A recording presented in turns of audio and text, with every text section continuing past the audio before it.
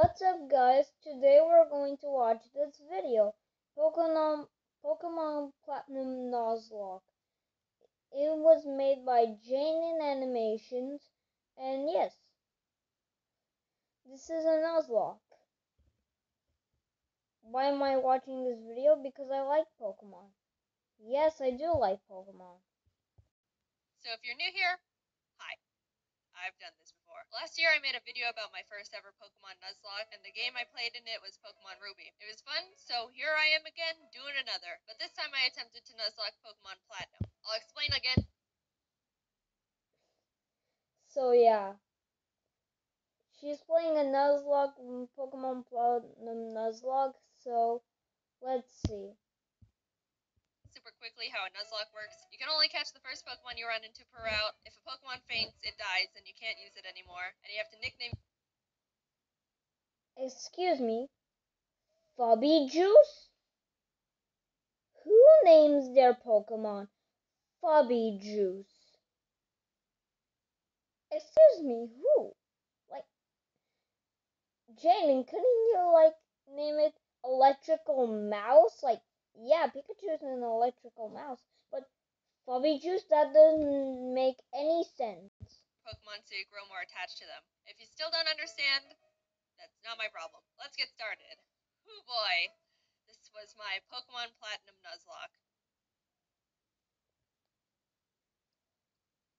Pokemon! So my friend and neighbor Barry is practically dragging me all over the place with his hyperactive squirrel brain, frantically trying to get a Pokemon as soon as Oh yes, Squirrel Brain, the official. possible from this Professor Rowan he saw on TV. He drags me out to Route 201 and is about to leap into the tall grass when... Hold it! You guys know going into the tall grass is practically a death wish, right? What you're doing is basically suicide. Borderline insanity. What absolute moronic lunatics you are. Have you no respect for your lives? Do you have any Pokemon? No. Do you want some? And like that, I have a Turtwig. I named him Turt and immediately used him to bash in Barry's...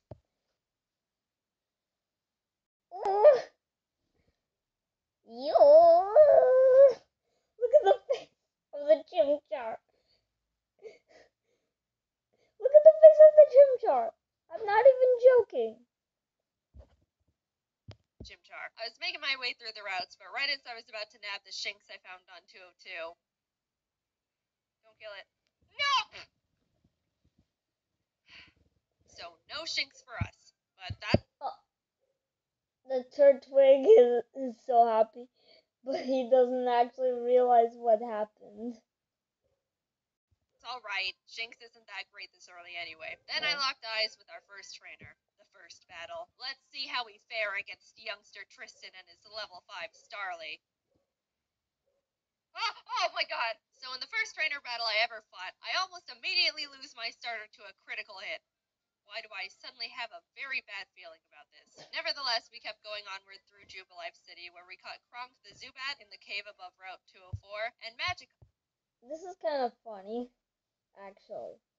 I was thinking this was just gonna be a normal video of a Nuzlocke,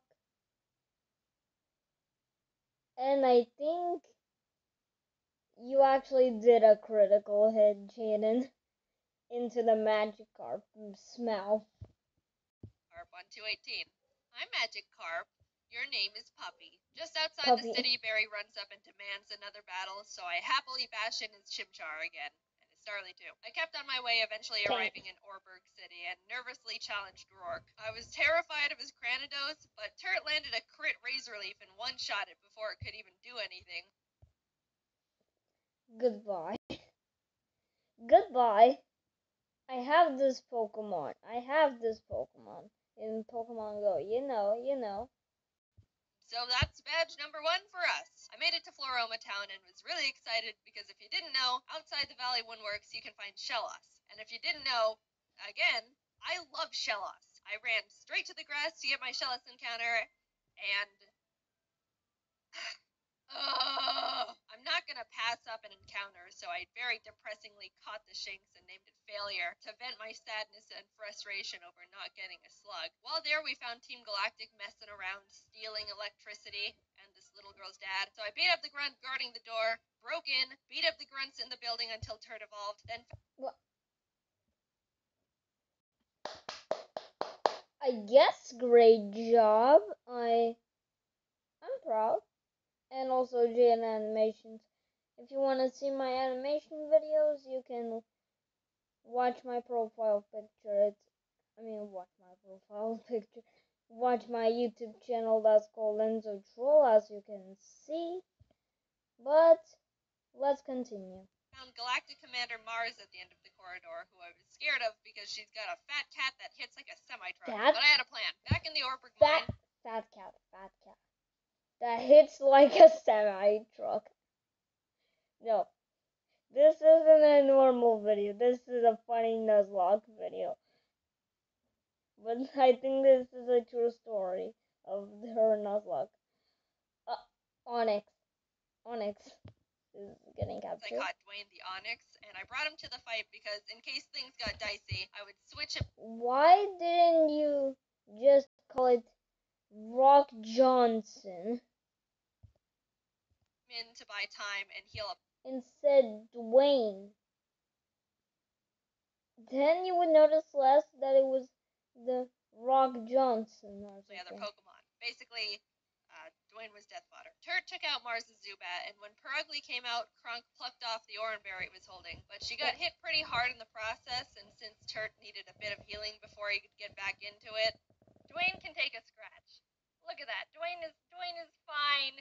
He's fine, guys. Don't pull the sad nose for Dwayne. Dwayne's fine. Don't worry about him. Don't worry about him. Oh my god! Dude! The guy holding Alright, 1 I'll HP. give him that. Dwayne gets to live. Somehow, when Dwayne was supposed to die, he hung in there on 1 HP. And you know what? I respected the hell out of him for it. I let Dwayne live, and Turt was able to take out the Perugly. What a legend.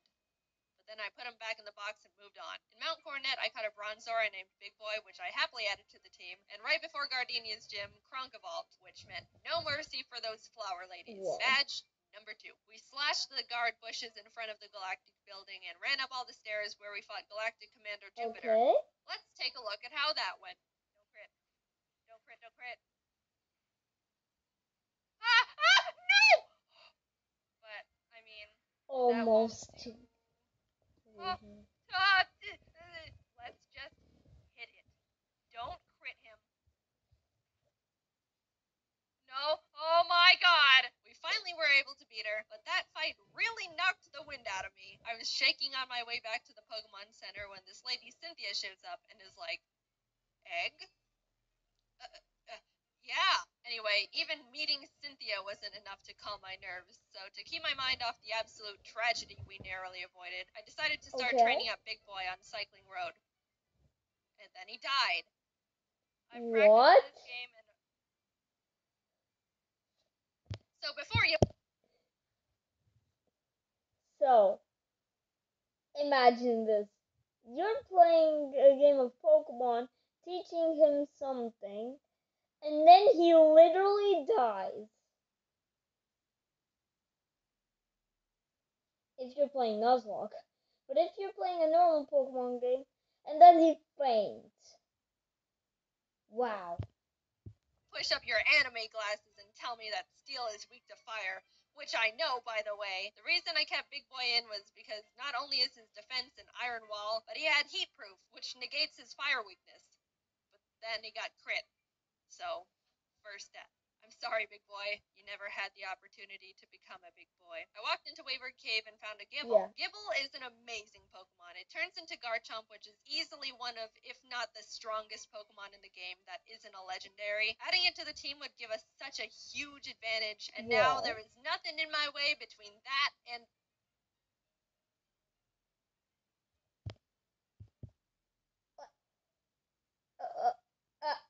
Okay. This is going to probably be a long video, but if I can't, I'll just make a part 2. until I can.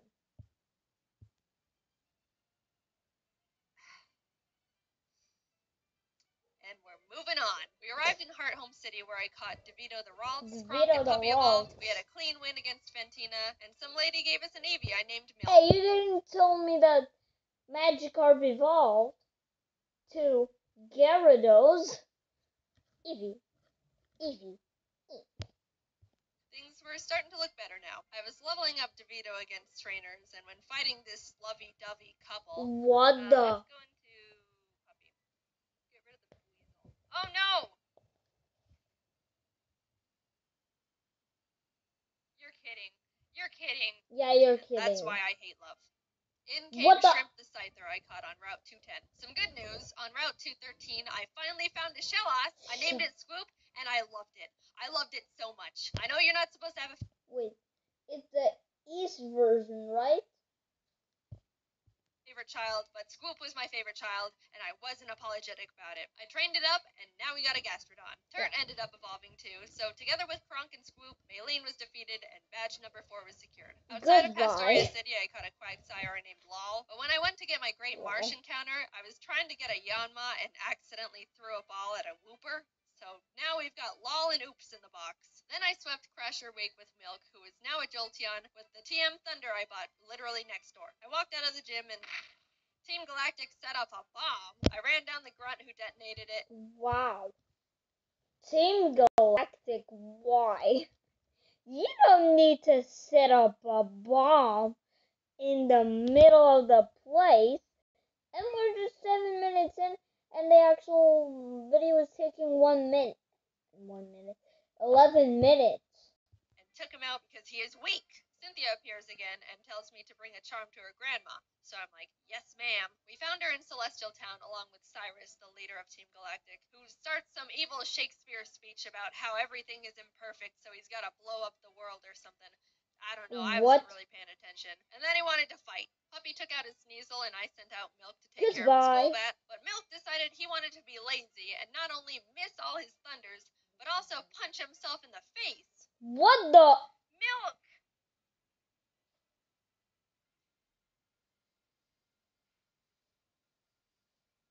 Are you crazy? Wait, what? You can't be doing this. Kronk came out and killed the Golbat because Milk was being difficult, but I gave him a second chance and he took out the Murkrow. Anyway, here's your dusty charm. I went out and caught a Magnemite named C, then arrived in Canalave City where we barged into Byron's gym and demolished his team with Swoop and Turd. Then Team Galactic sets off another bomb, this time at Lake Valor. So Barry, Professor Rowan's assistant Lucas, and I split up to check on the lakes. As I'm strolling past all the flopping Magikarp, I run into Galactic Commander Saturn, who we swept the floor with. After that, we headed over to Lake Verity, where we did the exact same with Mars. There was a part where Turd got crit and almost died. Oh god. But we're fine, he's fine. Finally, we had to go check up on Barry at Lake Acuity, and after trekking Candace's gym now, I guess. Now, we've been having some good type matchups with the past few gyms, so I haven't really been nervous about most of them. But Candace uses ice types, which, like, half my team is weak against. Which, you know, nervousness rising. Not only was I at a massive type disadvantage, but the main threats on our team were her Abomasnow because it hits like a truck and sets up hail, and her Frostlass because it'll use the hail from the Abomasnow to heighten its evasiveness with Snow Cloak, spam double teams, and then just sweep my team. I walked in, took a deep breath, which didn't make me feel better at all, and started the battle. Shrimp took out her Sneasel and Swoop took out her Piloswine, dying in the process, and then she finally brought out the big bad Abomasnow. Since it's grass ice type, I taught Puppy Fire Blast. Yeah, I didn't know we could... Anyway, I wasn't sure it could one-shot because Puppy's not a special attacker, and lo and behold, it did. It didn't miss. Please kill it. Please, it's quad. It's quad. What?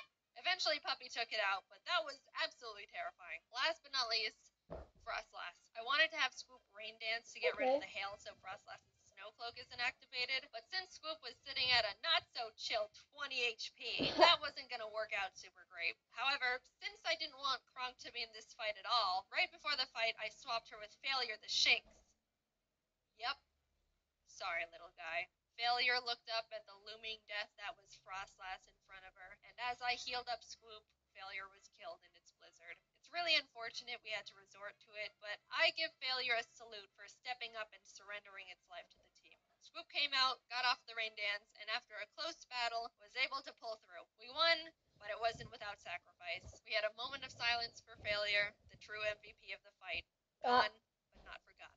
Failure. Now we can climb the rocks to Lake Acuity, and when we got up there, Barry's got snot dripping down his face, crying in the snow because he got beat up by Jupiter, who looks at me and is like, "See ya, I'm going to Veilstone HQ."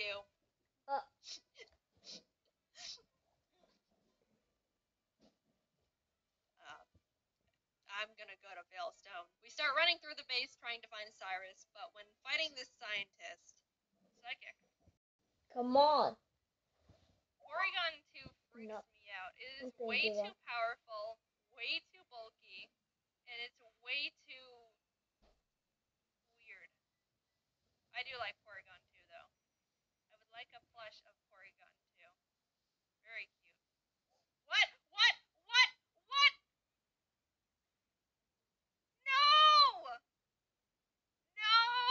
Swoop! We lost Swoop! I wasn't okay. Turd came out and curb stomped the Porygon 2 out of vengeance. That's but what to you put it get. lightly, I wasn't taking that too well. My heart is breaking. I'm like actually sad. But life doesn't stop when your dog dies, so I had to keep trucking and brought Lol the Quagsire to the team. With an intense, blood-curdling thirst for revenge, I stormed into Cyrus's room. Milk took out his team in no time. I snatched his Master Ball and used his teleport pad to enter the basement where Mesprit, Azelf, and Uxie are all being held captive. Fight! And like Cyrus, Saturn was swept too. After releasing the Lake Guardians, we head to Mount Coronet because Cyrus Lol takes out both their Bronzors, Mars's Frugly, and Barry's Munchlax. So I thought, you know, it was all smooth sailing, right? Well...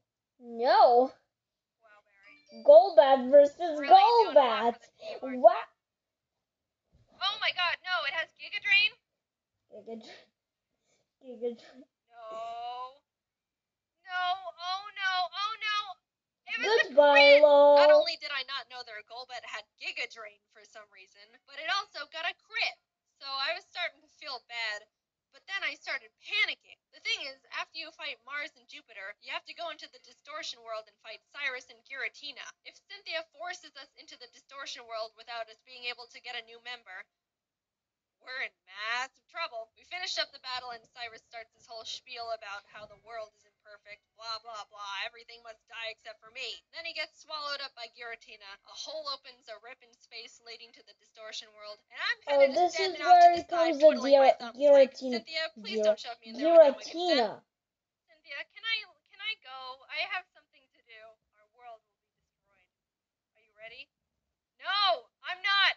Let me go. I'm free! Holy crap. Get me out of here. Goodbye. I'm sorry, Lol.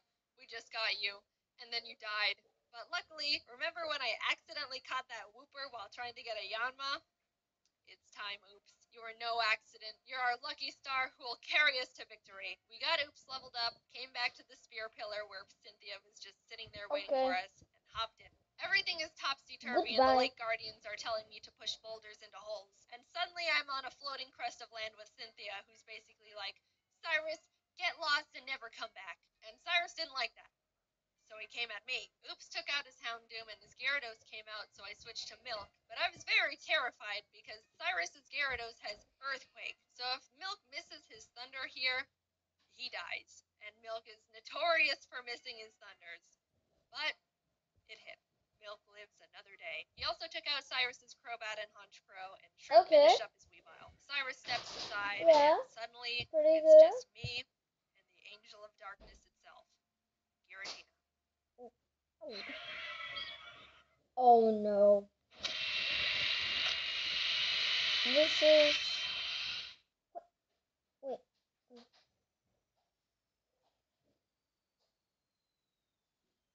What?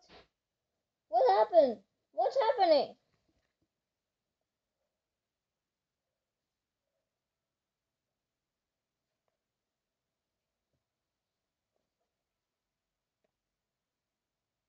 I threw the Master Ball, and like that, it was over. I saved the world.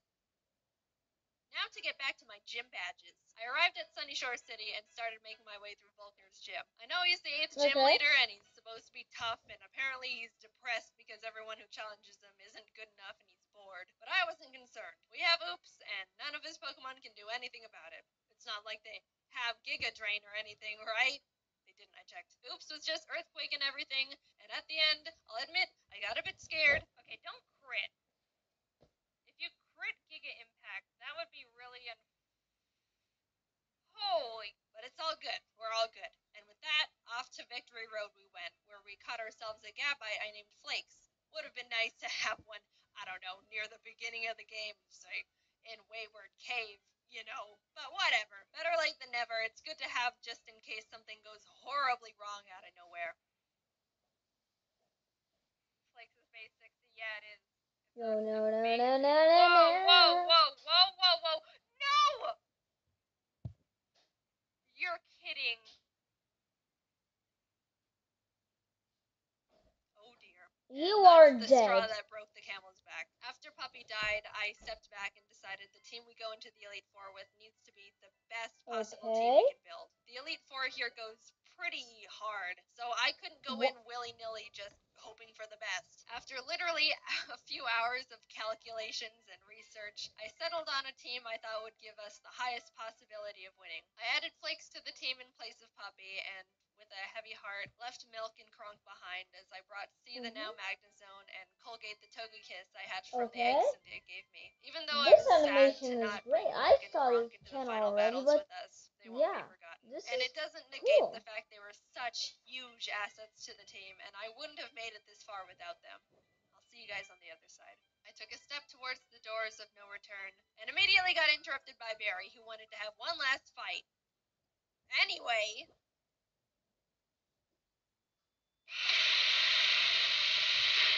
Yeah.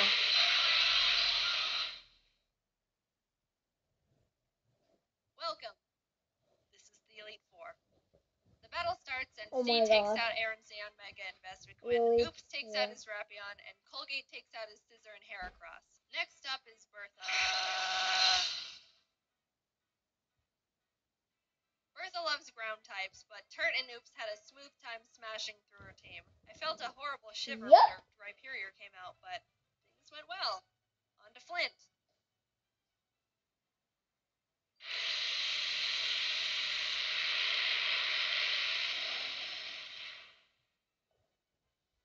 Flint has a pretty scary team, but luckily Oops and Flakes had no trouble plowing through them as well. And with that, we're on to the last member, Lucian. Now, Shrimp hasn't had much time to shine in these fights so far, so I decided I wanted to let her go all out. She set up sword stances and bullet punched everything. Proud of you, Shrimp. And suddenly, I'm at the entrance to the champion. The trainer who's been known to crush dreams in a single battle, and many still fear to this day. I took a deep breath. Things are going surprisingly well, and I don't know how to feel about it. But I looked up, and there she was. At this moment, I have only one last objective. Yes. Defeat Cynthia. She leads with Spiritomb, which has no weaknesses, so I sent out Turt to hit it as hard as possible. Flakes takes out her Togekiss, and then her Garchomp comes out. This is known to be one of the toughest boss Pokemon in the entire franchise. And rightfully so. That thing was made by Satan himself, and I'm sure even he fears what he has created. I immediately switched to Oops, who's the only Pokemon that can lead us to victory here. I planned to put it to sleep with Yawn, and then Ice Beam it until it died. That was our only hope. But then, Oops was crit. And that was it. Nothing on my team can take a hit from this monster, and even if they couldn't do much damage back. I sat there in disbelief, knowing there wasn't anything I could have done, and the battle is basically unwinnable now. I brought out Shrimp to bullet punch it so he could get in a little bit of damage, but she was killed. Colgate tried to chip away at it. He did some damage too, but was crit one shot. At this point, I'd accepted defeat. Only Turt, C, and Flakes were left. It's hopeless at this point. Flakes came out, and against all odds, he evolved. Flakes outsped Cynthia's Garchomp and killed it. I didn't think he could do it. He was 2 levels weaker, and I I don't know. I just didn't think you could outspeed it. Suddenly, there was a chance. We could win this after all. Cynthia brings out her Milotic, which C took out with a few Thunderbolts. Flakes took out the Okay. Lucario with Dig. Look, my Earthquake TM is on Swoop, and we all know what happened there. Finally, Oh. our last Pokemon comes out. Roserade. Flakes went in for the Dragon That's Claw, not so and hard. the battle was over. Oh. We won. Okay. As Cynthia's congratulating me, a sudden feeling of overwhelming guilt washes over my entire body, so intense it almost knocks me down. I don't think I deserve this. Something here isn't right. Okay. Thank you guys for watching this video. This was probably one of the longest videos that I ever made. And the first reaction video that I ever made. So thank you guys for watching. Bye.